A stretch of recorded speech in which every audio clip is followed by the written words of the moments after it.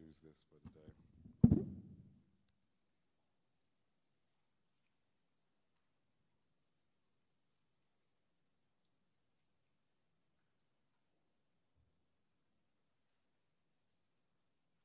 All right, so we are in 1 Corinthians chapter 1, and we've been dealing in this chapter. We've talked about, first of all, before we begin, this is one of Paul's letters. And what do we know about Paul, the Apostle Paul? Let's start there real quickly. Yes. All right. All right, so before he was named Paul, he was Saul. He was the persecutor of Jews. And we know this in the book of Acts, right, as he was going to Damascus, and that's where his conversion took place. And not only did his conversion take place, but there was a name change as well for him. So one who was the persecutor of the Jews, those who profess Jesus Christ, that he now becomes this proclaimer of the gospel of Jesus Christ and spreads this word of Jesus. But we find now, and I mentioned that when to start off with that, just to kind of remind us again of who Paul was. And again, he wasn't one of the original of the 12 disciples, but he does become a disciple of Christ and then the apostle of Christ at a later time in his ministry. And now we find him, he writes this letter to the church of Corinth, to the believers in Corinth. This is one of his letters, epistles. Paul has written, at least there are 13 that are contributed to him, letters of the epistles that are contributed to him. And Corinthians is one, 1 Corinthians and 2 Corinthians. 1 Corinthians is the first letter to the church of Corinth, the believers in Corinth. And then 2 Corinthians is the second letter that he writes to the church of Corinth, or the people of Corinth. So we look at 1 Corinthians, and this chapter 1 is dealing with wisdom, true wisdom. And the other thing I was going to make mention of, even though Paul is dealing with this true wisdom that comes from the divine, that comes from the Spirit of God, we also have to understand that there is a book of wisdom, right? And what is the book of wisdom? Proverbs, wonderful, yes.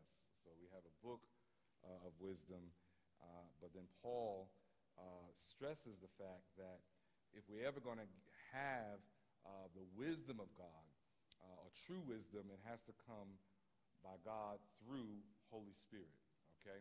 All right, so let's, if you look at the screen very quickly, there's a little introductional piece that I want to start off with. I found this quote, and it says, God got it.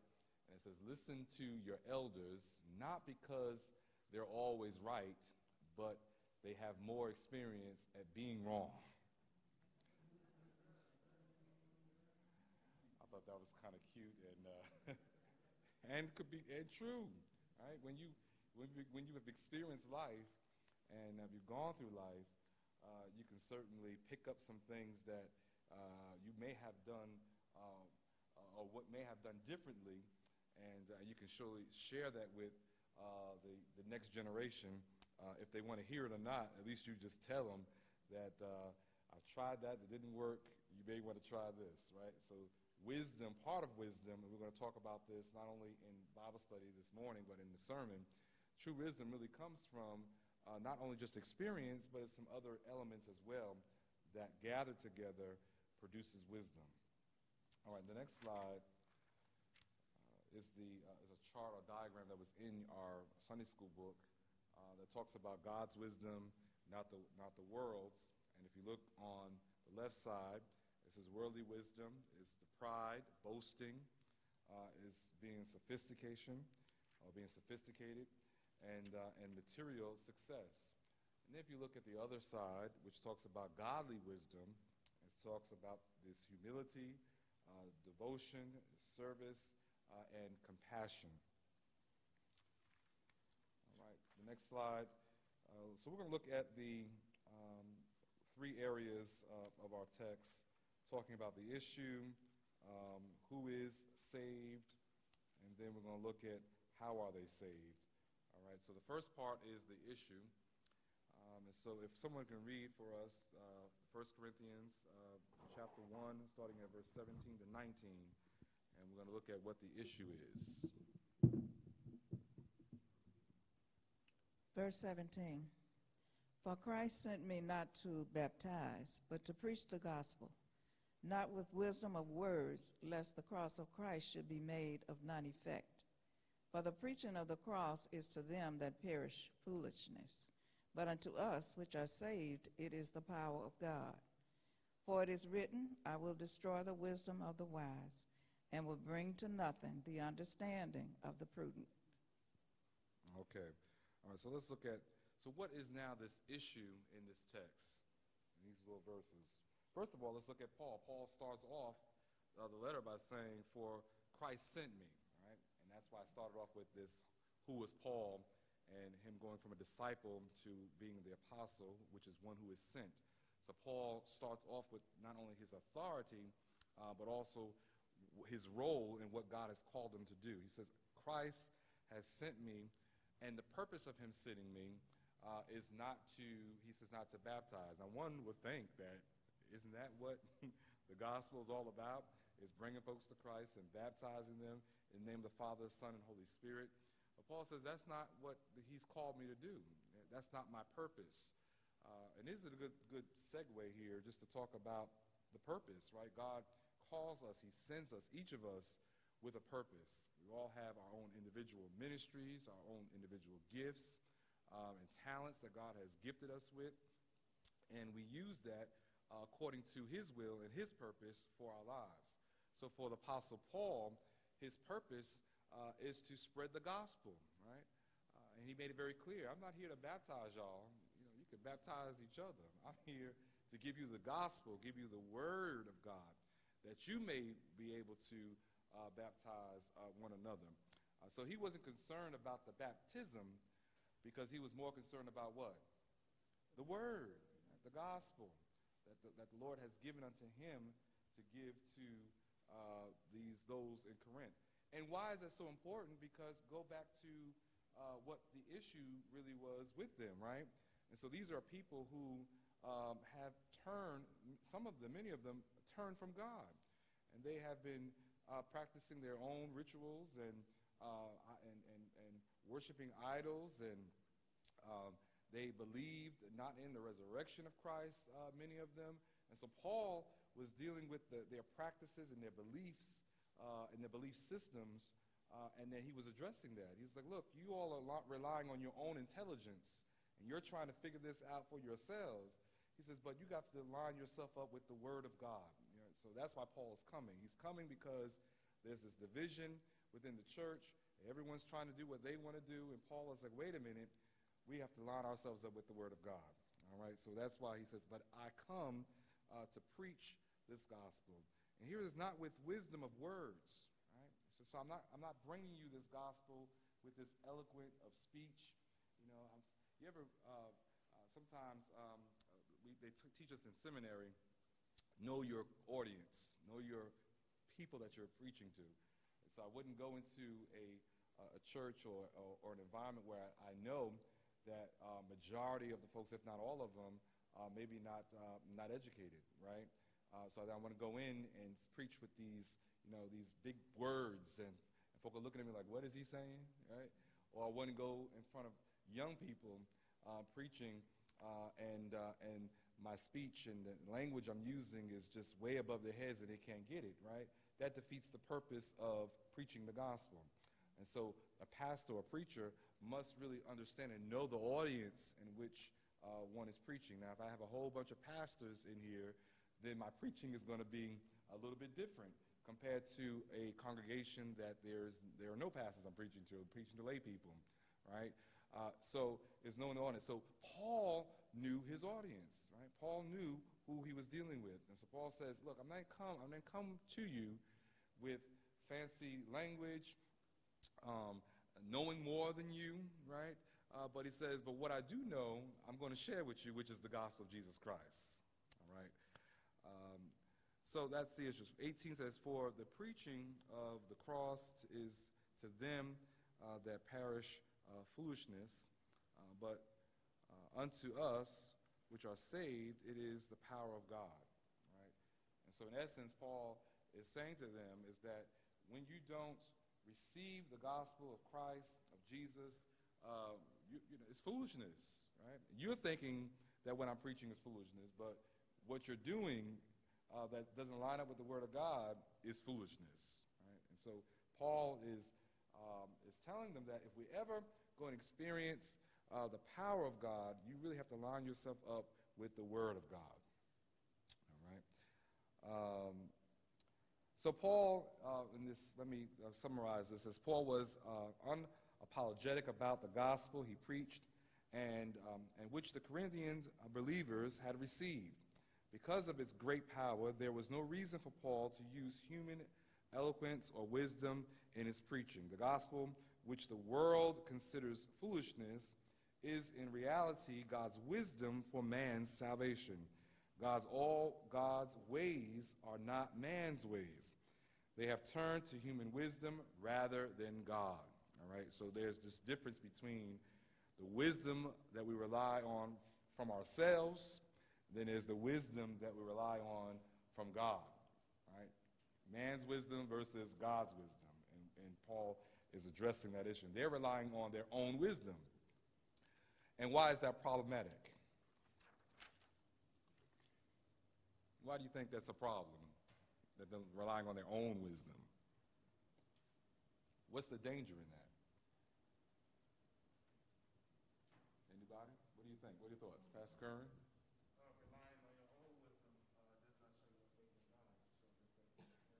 Okay, relying on your own wisdom doesn't show your faith in God, more faith in yourself. Okay, all right. Yes? Wisdom comes from God. Mm-hmm. So if it's their own wisdom, then it's just theirs and not God's. Yeah, which means that there could be some error in our own wisdom, right? Because it's not godly wisdom. We'll talk a little bit more about that, but if God created us in His image and in His likeness, then therefore what He has created, He has also imparted in us His Holy Spirit, the pneuma of God, the breath of life has been put in us. And part of that breath of life, or part of that life, is the wisdom of God. So God does give us wisdom, right? When He created us, He poured that into us, along with other things. And we have to be able to embrace or tap into the wisdom of God through His Holy Spirit. So realizing that I'm not operating out of my own wisdom, but I'm operating out of the wisdom of God, right? And so the next question is how do we get the wisdom of God? Yeah. Reading, studying His Word. Then you have to ask. Yeah. You have to ask God for wisdom. Yeah, ask God for His wisdom. Just reading the Word of God and asking God for His wisdom. And then the next question is, then how do you know it's God's wisdom and your wisdom? Right? And part of that is knowing yourself. I always tell people that self-examination, that self-assessment is always important, because when we're faced with something, we need the wisdom of God, on the understanding of God. We have to determine the difference between our voice and His voice, right? And that takes prayer, and that takes learning the Word of God and studying the Word of God and spending time with God, so you can identify what His voice is versus your own voice. All right. The next slide talks about who is saved, and that's in verses 20 through 25. Let's get another reader to read that portion of the text, verses 20 and through 25. We have another reader. Where is the wise? Where is the scribe? Where is the disputer of this world? Hath not God made foolish the wisdom of this world? For after that, in the wisdom of God, the world by wisdom knew not God. It pleased God by foolishness of preaching to save them that believe. For the Jews require a sign, and the Greeks seek after wisdom. But we preach Christ crucified, unto the Jews a stumbling block, and unto the Greeks foolishness. But unto them which are called, both Jews and Greeks, Christ the power of God and the wisdom of God. Because the foolishness of God is wiser than men, and the weakness of God is stronger than men. Okay. So Paul now asks this question, and the question is, he says, well, where, I'm talking about those wise, well, where is the wise, right? He's questioning the believers. Now, all of you that are around here and all of that is taking place and the understanding of what you have regarding your practices that is foolish, according to the Word of God, as they're thinking Paul's message is foolish, Paul is thinking, is knowing, he's not thinking, he knows that their practices is foolish. And so he said, well, where is the wise among you? If you believe in God and the power of God, but your actions don't line up with what you say you believe. Right? And so he questions them. Right? Where is the wise? Where is the scribes? And why does he question the scribes? Who are the scribes? Yeah, they're the writers of the law. And so he's asking a question that those who write this law, you would think that would be wise because they're the ones that are writing it. And so he's not questioning, he's getting more in detail. Not only where are the wise, but where are these folks that wrote these policies, these procedures, if you will, these laws that you all are following, and that many of it does not line up with the will of God or God's word or God's law. So he's questioning them. And then those who are the disputers of this world. Right? There's always folk. What does he talk about there? So he questions the wise, where are they? He questions the scribes, where are they? Now the disputers. Who is he referring to?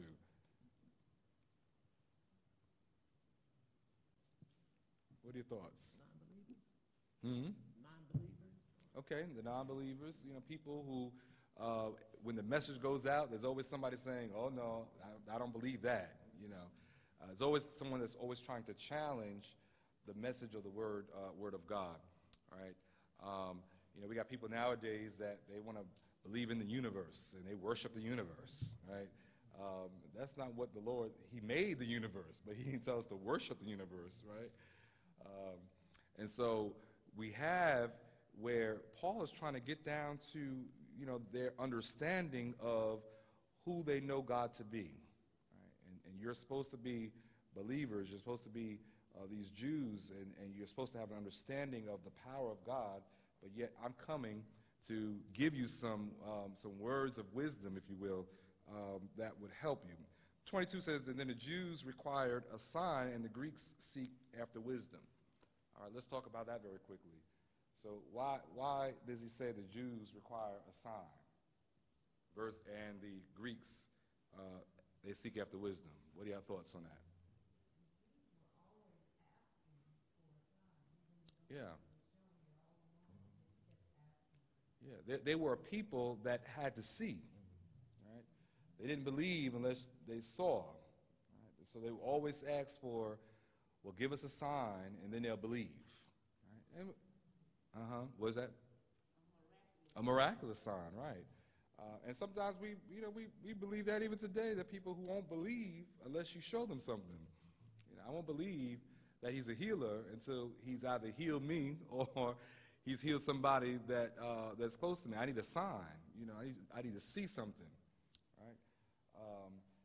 Which we talk about Hebrews 11:1. Now faith is the substance of things hoped for and the evidence of things not seen. That talks about our faith. That if we need to always see a sign, then what's the purpose of having faith?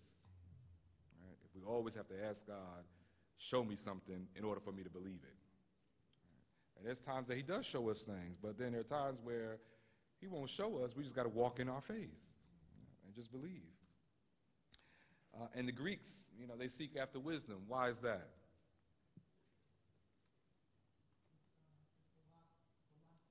Yeah, Greeks are philosophers, right? When I was in seminary, one of the things they taught us is the Greek philosophy. Right? So we had to learn different philosophers and take their ideologies and how does that connect then with Scripture. Right? When we talk about the Old Testament being of Hebrew, and then the New Testament being of Greek, right? And so Greek writings. So what are these Greek writings? What are these Greek philosophers saying in regards to the biblical text? All right, so Greeks, they seek after having this knowledge, having this wisdom that on a particular subject. So when you talk about divorce, so when you talk about marriage, and when we talk about this worshiping idols and stuff, there were philosophies that were put in place that people followed, and that's what Paul was addressing. He said, "You're after your own wisdom, right, amongst one another, but you got to look at the wisdom, of God." And he keeps repeating that. And verse 23, he says, "But we preach," here it is, "Christ crucified." Right? That's where now he goes into what the godly wisdom ought to be. We preach God crucified, Christ crucified, unto the Jews as stumbling block, and unto the Greeks as foolishness. All right, so because they didn't believe in this dying of Christ and this resurrection of Christ, they had problems with the philosophy and the ideologies centered around that. But Paul is coming as a vessel of God, a messenger of God, to give them the word of God. All right. So who is saved? Those who are considered wise, but worldly standards had rejected the gospel as foolishness.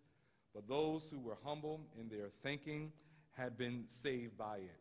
So Paul just says, look, my job, again, I am not coming to baptize you and immerse you into the water. He said, I just came so that the gospel that you are rejecting, as you're considering it to be foolish, that those who have received this message that comes from me will now have a change of mind, a change of heart, and now be wise enough to follow the message of Christ. Right? This message of the cross is intellectually unacceptable by both Jews and Gentiles, but to those who are saved by it, the gospel is both the power and is the wisdom of God.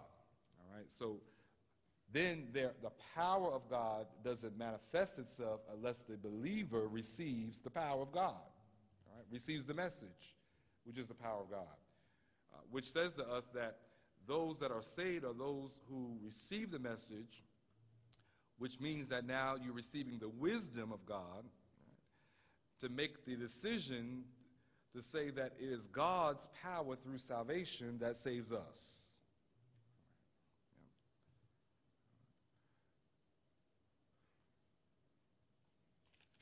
The last part of this is then how are they saved? So now we know that the one that Paul is addressing are those who, these are believers, but they just have some other ideologies that they were following and philosophies that they were following. And now Paul is preaching this message, and now not all of them, but some of them are now hearing the word of God and now making a different decision for themselves on what they're hearing. Okay? Now the question is, how are they saved? Verse 26 and 28, would someone read that very quickly for us?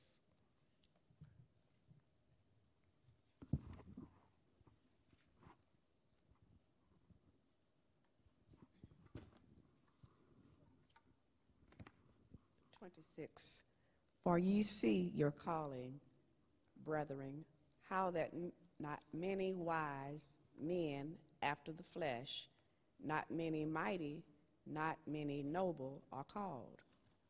But God hath chosen the foolish things of the world to confound the wise, and God hath chosen the weak things of the world to confound the things that are mighty. And base things of the world and things which are despised hath God chosen, yea, and things which are not, to bring to naught things that are, that no flesh should glory in his presence. Okay.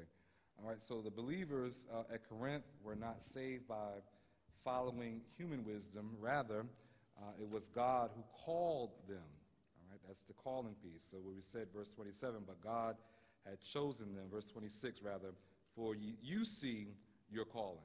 All right, so Paul reverts it back to them. Now that I've preached this gospel, now that I've given you this wisdom, now it's up to you to receive it. And so Paul says, now it's up to you as the believer. You have to see your calling. If you can't see it, Paul says, in other words, then how can I continue to give it to you? You have to be able to see it for yourself. All right? This is not something that someone can see for you. All Paul says is I can give it to you, and you have to believe it. And part of seeing it is believing it. All right? So rather, it is God who called and chose them through the preaching of the gospel. All right? And so it's them receiving it through the calling, but then it's also God choosing them based on them also receiving the gospel of Jesus Christ. So in essence, God through Paul is saying, I'm not going to choose you or call you unless you believe in the gospel. That it is the power of God that gives us the wisdom that we need in order to survive. So most of them were not wise. They were not influential or noble by worldly standards, but they were saved. And while the wise and the influential and the noble remained in their sins and under God's righteous wrath. All right, so folks had a choice, is what Paul is indicating in this epistle.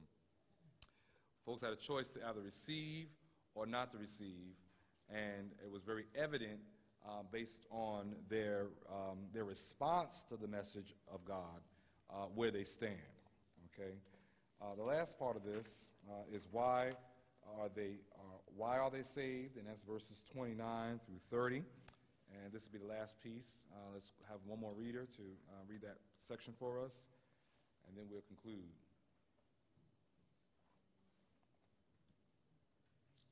Everybody has it? Okay, if not, I'll just read it. That no flesh should glory in his presence, but of him are ye in Christ Jesus, who of God is made unto us wisdom and righteousness and sanctification and redemption, that according as it is written, he that glorieth, let him glory in the Lord. All right, so God's redemptive plan is designed to negate all the human boasting and to maximize his own glory. Salvation is all of God. All right, so that's the last piece of this, is that no flesh should glory in the presence of God.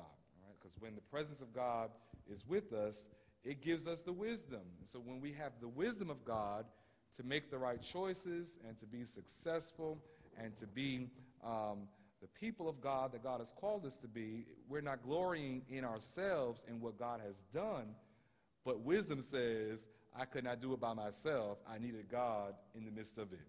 All right, so all that I am, all that I've accomplished in life, and I didn't always make good decisions, right? None of us have always made good decisions, but the decisions that we have made, that we relied on God for, that we don't glory in it, right? Well, we give God all the glory, and the praise, out of it. So that's why we are saved. We're saved that we don't get the glory for being saved, but God gets the glory for saving us.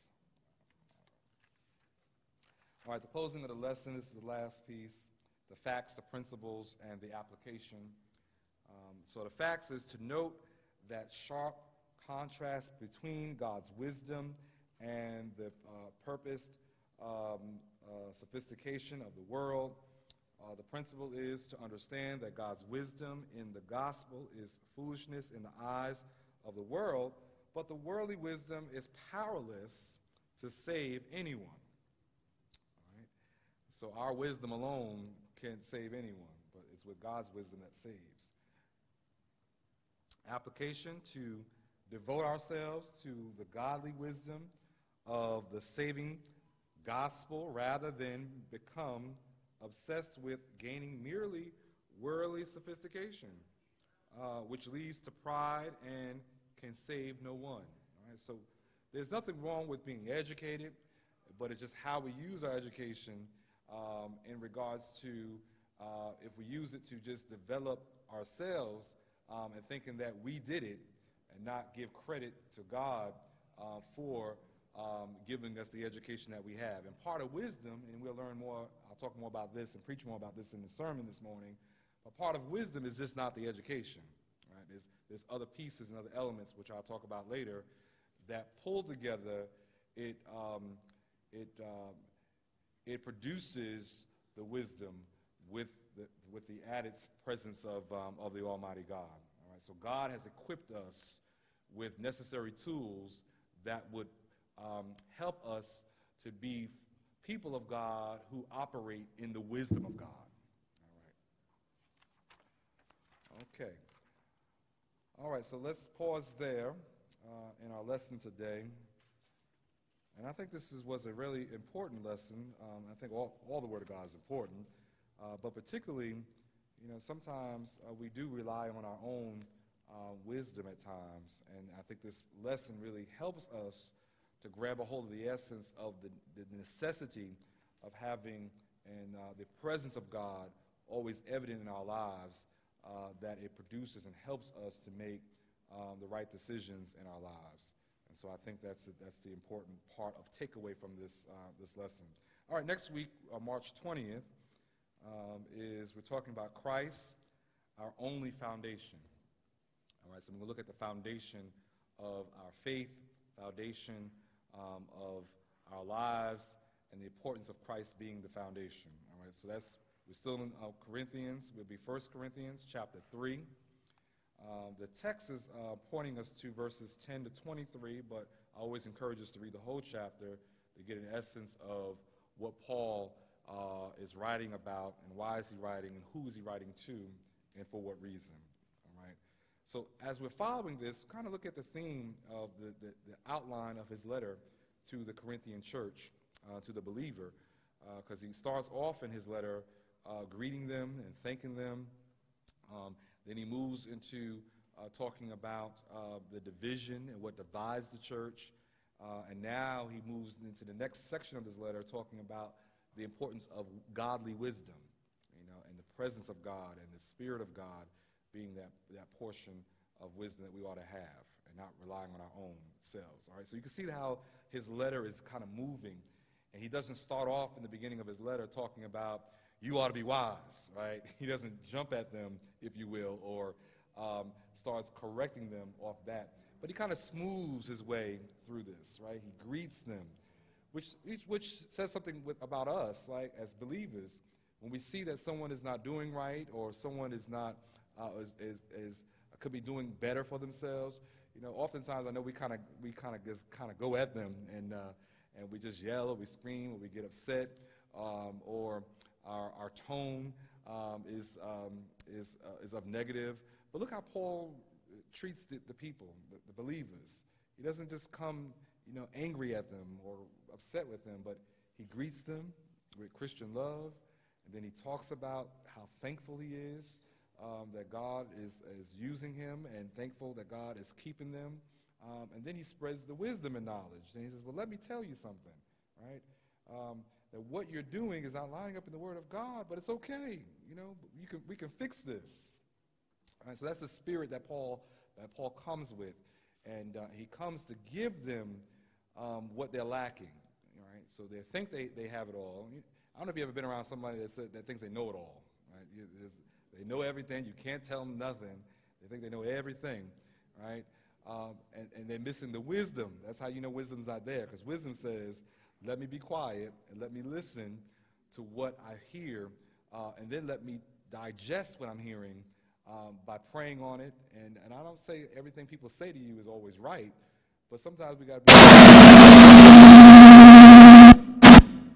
See, the Lord's trying to talk and say something to us.